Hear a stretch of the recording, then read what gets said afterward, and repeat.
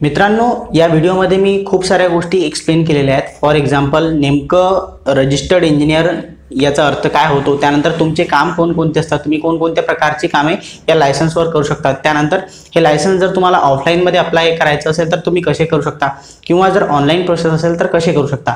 आता मुद्दा असा आहे की हे पूर्ण जे टॉपिक आहे ते खूप जास्त व्हिडिओ लॉंग होऊ शकतो, लांब होऊ शकतो. त्यामुळे जे तुम्हाला टॉपिक हवे आहेत किंवा ज्या मुद्द्याबद्दल तुम्हाला माहिती हवी आहे त्यासाठी तुम्हाला डिस्क्रिप्शनमध्ये टाइमलाईन मिळेल. फॉर एक्झाम्पल की 2 मिनिटावर तुम्हाला हा व्हिडिओ किंवा हा टॉपिक बघायला मिळेल. तर मी तुम्हाला रिक्वेस्ट करेल की जर पॉसिबल असेल, शक्य असेल तर शेवटपर्यंत व्हिडिओ बघा. पण तुमच्याकडे वेळ कमी असेल तर तुम्ही जो डिस्क्रिप्शनमध्ये जो टाइम दिलेला आहे त्यावर क्लिक करून योग्य ती माहिती मिळवू शकता. तर सर्वात आधी आपण हे बघूया की नेमकं नगरपालिका किंवा महानगरपालिकेमध्ये जर तुम्हाला रजिस्टर्ड सिव्हिल इंजिनियर व्हायचं आहे तर त्याचा अर्थ काय होतो किंवा त्या बेसिसवर तुम्ही कोणकोणती कामे करू शकता. तर बघा काय असतं, कोणती पण नगरपालिका असो किंवा महानगरपालिका असो, तर त्यांच्याकडे जेव्हा बिल्डिंग आपल्याला कन्स्ट्रक्ट करावी लागते किंवा कोणत्याही प्रकारचे जर नगरपालिकेच्या हद्दीमध्ये किंवा महानगरपालिकेच्या हद्दीमध्ये प्रायव्हेट असो की गव्हर्नमेंट बांधकाम असो, त्याची आपल्याला परमिशन घ्यावी लागते. विदाऊट परमिशन जर तुम्ही कन्स्ट्रक्शन केले तर त्या केसमध्ये तुमच्यावर ॲज पर बिल्डिंग बायलॉज केस होऊ शकते. तर त्या प्रकारची लीगल ॲक्शन टाळण्यासाठी किंवा घराचे लोन असतात, बँकेचे जे लोन असतात, होम लोन, तर त्या केसमध्ये आपल्याला जे बिल्डिंग परमिशन आहे ते आवश्यक असते. तर बिल्डिंग परमिशन हे यामधील सर्वात महत्त्वाचं काम आहे जे तुम्ही या लायसन्सच्या बेसिसवर करू शकता. त्यानंतर बिल्डिंग परमिशनच्याच रिलेटेड ज्या गोष्टी आहेत, उदाहरणार्थ plain certificate, completion certificate, occupancy certificate, तर यासारखे सर्टिफिकेट सुद्धा तुम्ही या लायसन्सवर देऊ शकता.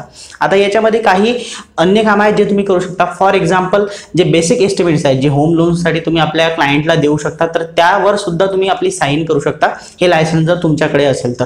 आणि या लायसन्सचा जो सर्वात मोठा फायदा आहे तो म्हणजे जर तुम्हाला as a civil engineer supervision घ्यायचे असेल किंवा विथ मटेरियल किंवा विदाऊट मटेरियल जर काम करायचे असेल एखाद्या साईटवर किंवा तुमची स्वतःची जर साईट असेल जे तुम्ही कन्स्ट्रक्ट करत असाल, तर त्या केसमध्ये हे एक लीगल लायसन्स आहे ज्या बेसिसवर तुम्ही अशा प्रकारचे प्रायव्हेट, रेसिडेन्शियल किंवा कमर्शियल काम करू शकता. गव्हर्नमेंटची कामं फक्त या लायसन्सवर होऊ शकत नाही, हे इथे मी सांगू इच्छितो. आता आपण बघूया की या लायसन्ससाठी नेमकं कोण अप्लाय करू शकता आणि कोण नाही.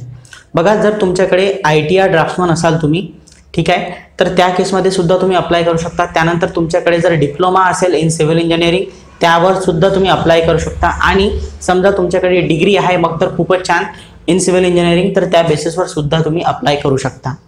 आता नेमकं यामध्ये अनुभवाची किती गरज आहे. बघा, जर तुम्ही ITI बेसिसवर किंवा डिप्लोमा बेसिसवर जर अप्लाय करत असाल तर त्या केसेसमध्ये तुम्हाला मिनिमम 10 वर्षाचा अनुभव असणे आवश्यक आहे.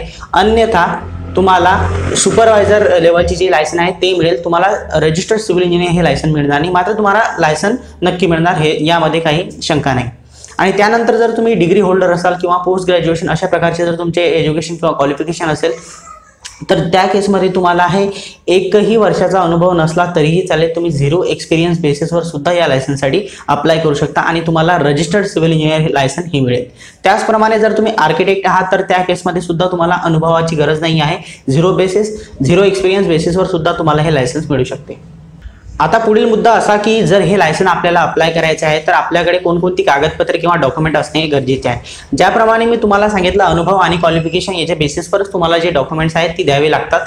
तर त्यामध्ये सर्वप्रथम जो डॉक्युमेंट्स येणार आणि जो बेसिक राहणार ते म्हणजे तुमचे आयडेंटिटी सर्टिफिकेट. आता त्यामध्ये तुम्ही आधार कार्ड पण लावू शकता, पॅन कार्ड पण लावू शकता किंवा तुमचे ड्रायव्हिंग लायसन्स सुद्धा लावू शकता. त्यामध्ये फक्त तुमची ओळख पटवणे हाच इथे एक मुद्दा आहे. त्यानंतर जे एज्युकेशन पॉईंट ऑफ व्ह्यू जो मुद्दा आहे तो म्हणजे तुमचे डिग्री किंवा डिप्लोमा किंवा जे सुद्धा तुमचे एज्युकेशन असेल त्या संबंधित तुमचे फायनल इयरची मार्कशीट आणि सर्टिफिकेट, ठीक आहे. प्रोव्हिजनल केसेसवर तुम्ही अप्लाय नाही करू शकत, हे येथे मी सांगू इच्छितो. त्यानंतर मुद्दा आहे अनुभवाचा. बघा, जर तुमच्याकडे डिग्री आहे किंवा तुम्ही जर आर्किटेक्ट आहात तर तुम्ही एक्सपिरियन्स सर्टिफिकेट नाही लावले तरी चालेल, बिकॉज तिथे डिमांडच नाही आहे. पण जर तुम्ही डिप्लोमा होल्डर आहात तर त्या केसमध्ये तुम्हाला एक्सपिरियन्स सर्टिफिकेट द्यावं लागेल, नाहीतर तुम्हाला जे लोअर लायसन आहे म्हणजे सुपरवायझर कॅटेगरीचं लायसन आहे ते मिळणार. आता आपण बघूया की जे लायसन्स आहे ते ऑफलाईन आहे की ऑनलाईन आहे. बघा, आजच्या स्थितीमध्ये BPMS नावाचे जे ऑफिशियल पोर्टल आहे महाराष्ट्र शासनाचे, आपले सरकारचे, तर ते जे मोस्ट ऑफ द नगरपालिका आहेत किंवा महानगरपालिका आहेत तिथे ऑनलाईन प्रोसेस सुरू झालेली आहे. मात्र आजही काही नगरपालिका किंवा महानगरपालिका आहेत तिथे ऑफलाईन पद्धतीने परमिशन किंवा आपण म्हणूया की जे आपले लायसन्स आहे त्यासाठी अप्लिकेशन करावं लागतं. तर त्या केसमध्ये मी तुम्हाला आधी हे सांगणार की तुम्हाला स्वतः नगरपालिका किंवा महानगरपालिकेमध्ये जाऊन हे आधी कन्फर्म करायचं आहे की नेमकं आपल्या नगरपालिका किंवा महानगरपालिकेमध्ये ऑनलाईन प्रोसिजर आहे रजिस्ट्रेशनची की ऑफलाईन. तर सर्वप्रथम आपण इथे ऑफलाईन पद्धतीने कशा प्रकारचे रजिस्ट्रेशन होते त्याबद्दल माहिती घेऊया.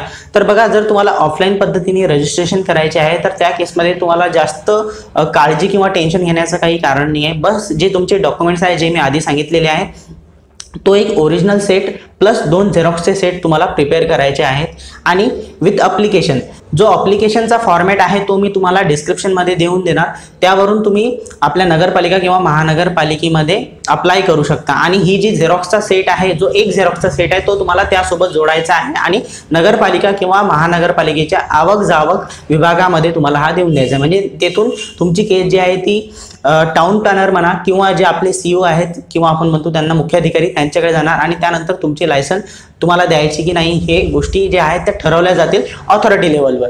जर तुमची कागदपत्रे आणि क्वालिफिकेशन बेसिसवर जे तुम्ही डॉक्युमेंट सर्व प्रोव्हाइड केलेले आहेत ते जर ठीक असतील ॲज पर दॅट लायसन, तर त्या केसमध्ये तुम्हाला कसल्याही प्रकारची अडचण येणार नाही. आणि 3 महिन्याच्या आतमध्ये बघा, खूप लोक मला विचारतील, मला माहिती आहे की सर किती वेळ लागेल, तर मॅक्झिमम सरकारी नियमानुसार तुम्हाला जास्तीत जास्त 3 महिन्यामध्ये हे लायसन मिळून जाईल. पण समजा तुमच्या कागदपत्रामध्ये किंवा आणखीन काही जर अडचण असेल तर तुम्हाला लिखित स्वरूपात किंवा तुम्हाला तिथे जाऊन विचारपूस करावी लागेल आणि ते तुम्हाला सांगतील की या डॉक्युमेंटमध्ये काहीतरी अडचण आहे, तर ते डॉक्युमेंट तुम्हाला रिप्लेस करावे लागेल. आता मी तुम्हाला सांगितलं होतं की तुम्हाला तुमचा ओरिजिनल सेट सुद्धा ठेवायचा, तर तो यासाठी की इन केस कधी कधी काही ऑथॉरिटीज तुम्हाला किंवा काही नगरपालिका किंवा महानगरपालिका सांगतात की तुमचे जे ओरिजिनल डॉक्युमेंट्स आहेत ते सुद्धा आम्हाला दाखवा. त्याला बेसिकली आपण व्हेरिफिकेशन म्हणतो, डॉक्युमेंट व्हेरिफिकेशन.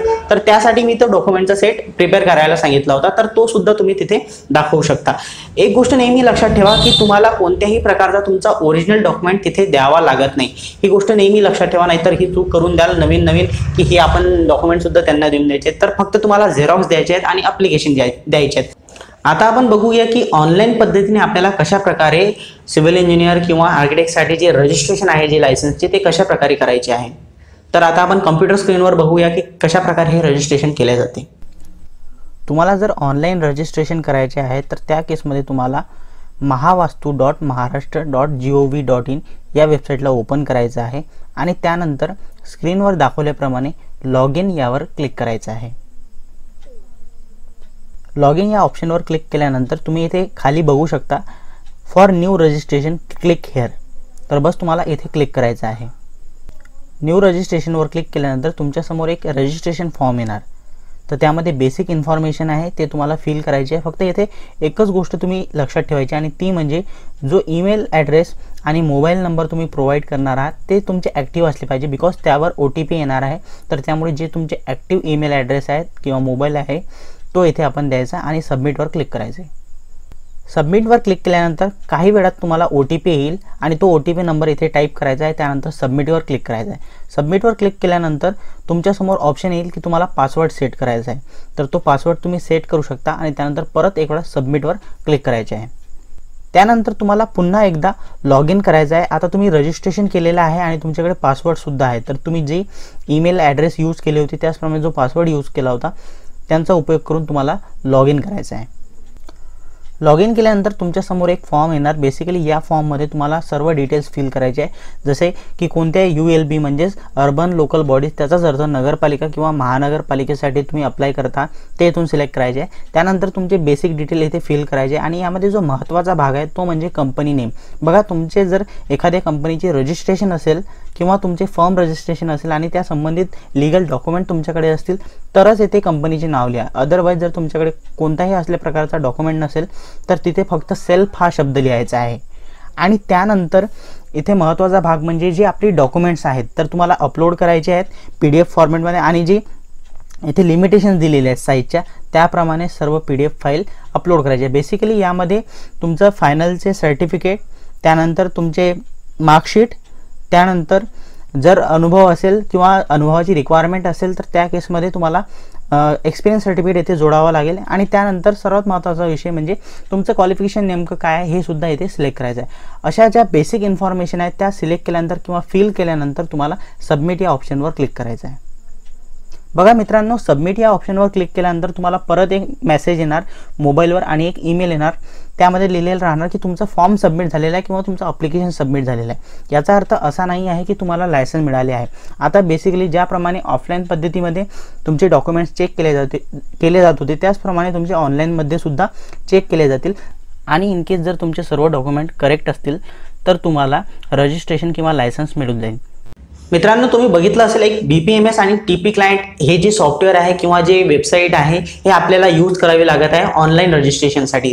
तर त्या केसमध्ये जर तुम्हाला या संबंधित अधिक माहिती हवी असेल किंवा हा कोर्स शिकायचा असेल की नेमकं कशा प्रकारे BPMS किंवा TP क्लायंटमध्ये काम केलं जातं, तर त्या संबंधित जो कोर्सची लिंक आहे ती सुद्धा तुम्हाला डिस्क्रिप्शनमध्ये मिळेल. तिथून तुम्ही तो कोर्स शिकू शकता आणि या लायसन्सवर तुम्ही काम सुद्धा सुरू करू शकता ऑनलाईनमध्ये. मला खात्री आहे की हा व्हिडिओ तुम्हाला हेल्पफुल ठरेल, तुमची मदत होईल. तसेच जे गरजू व्यक्ती आहेत किंवा जे गरजू विद्यार्थी आहेत त्यांच्यासोबत सुद्धा हा व्हिडिओ शेअर करा. कारण फ्रेशर्स जर तुम्ही असाल तर हे लायसन्स कधीही अप्लाय करू शकता. यामध्ये कसल्याही प्रकारची रिस्क नाही आहे आणि तुमच्या कामाला सुरुवात करा. धन्यवाद.